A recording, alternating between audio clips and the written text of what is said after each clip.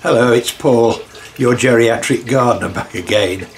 It's time to sow seeds that'll give us flowers in the spring and next summer.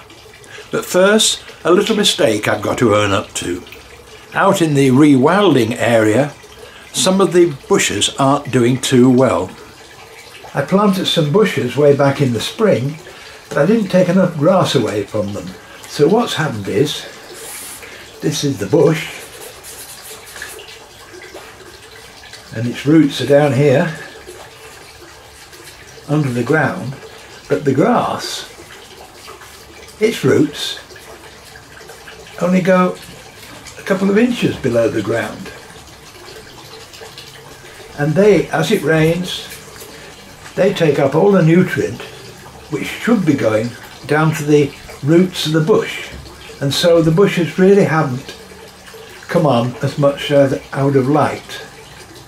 What I've got is these jute mulch mats made out of coffee bean bags.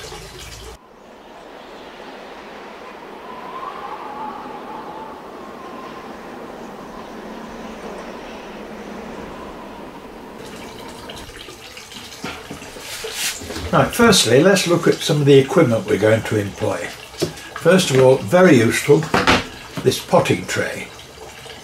Now, before I go any further, all these items that I'm going to show you are available from Amazon, and you can go directly to the products if you go to the website mentioned at the end of the program. Now, these are very useful. Something that once you've got your seedling growing, you can put these into the ground and they will decompose, so there's no need for repotting and therefore no chance of damage to the roots. And then, of course, if you don't want to spend the money, you can always use one of these. A toilet roll hole core. Just click at the bottom there, fold those in on themselves,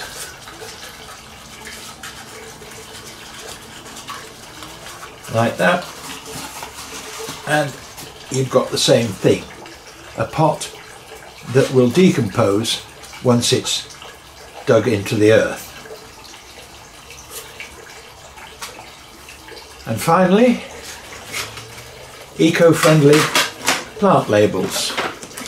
Unfortunately, the people who sell these can't spell the word labels, but once again, you can find out all about them on my website at the end of the program. Okay, let's start with the pea family. First of all, these are the pods from the white sweet peas that I grew here this summer. So anything we get from these will be totally free plants. Nothing like free plants. And of course, the best thing about sowing them now is that they'll have developed a strong plant and roots before the winter season sets in, so you'll be weeks ahead in the summer, and they'll be flowering a good month before seeds that are sown in March or April.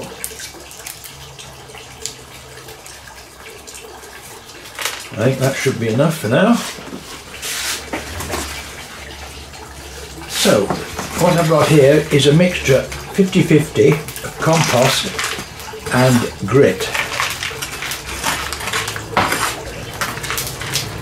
Bear in mind that sweet peas are notorious for having a long root run, and the beauty of these little pots is that once they're planted on, you don't have to disturb that root, and it should be able to grow through the bottom. We'll have to see if that's new, but we'll put one in each pot.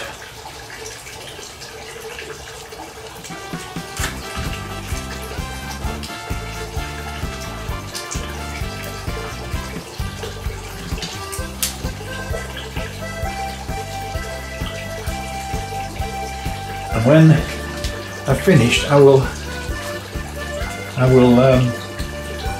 sit these in a tray of water for an hour for them to suck up some moisture, and then I'll put them on a windowsill until they've germinated.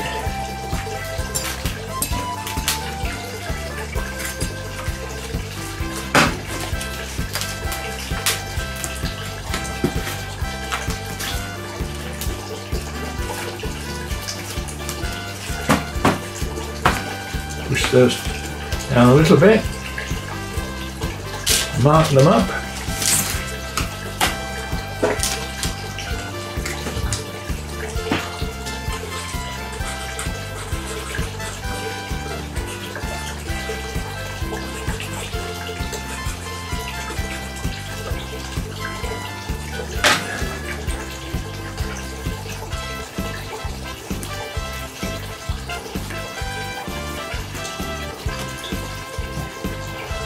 Now I'm doing the same thing with coloured ones, a mixed set of sweet pea, which should make a very nice contrast to the white ones I've already sown.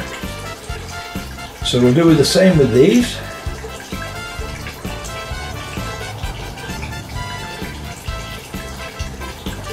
What about colour in the winter? I'm going to sow some pansy seeds now. And once they're in flower, they should stay giving wonderful colour right the way through winter. Back to summer and back to the rewilding. This is Verbena bonariensis. This is a perennial wildflower, and I shall grow these as seedlings and then plant them out as plugs in the spring. And the same goes for yellow rattle. We talked about this in a previous episode. This is this wonderful plant which actually feeds off the nutrients in the roots of the grass and therefore keeps the growth of grass down to manageable proportions and allows everything else to prosper. Now the verbena and yellow rattle, of course, are wildflowers, and they're used to spending a winter in freezing conditions before germinating. So I'm trying to copy nature a bit by putting these seeds in the deep freeze for a week or so. When I take them out, the dog's finished mucking about, they'll germinate more quickly. Now the pea family isn't just sweet peas and edible peas. Lupins are a member of the same family. As you can see, their seeds are in pods very similar. Let's see what we've got inside. Well, the seeds are much smaller, as you can see. About half the size of sweet pea seeds, but there's no reason why they shouldn't just grow as well. And lovely to have a crop of new lupins ready to plant out in the spring. Well, that's about all we have time for today. Next time I'll be making a colt frame, once again upcycling bits and pieces. So, if you have been, and I know you have, thanks for watching. Cheers!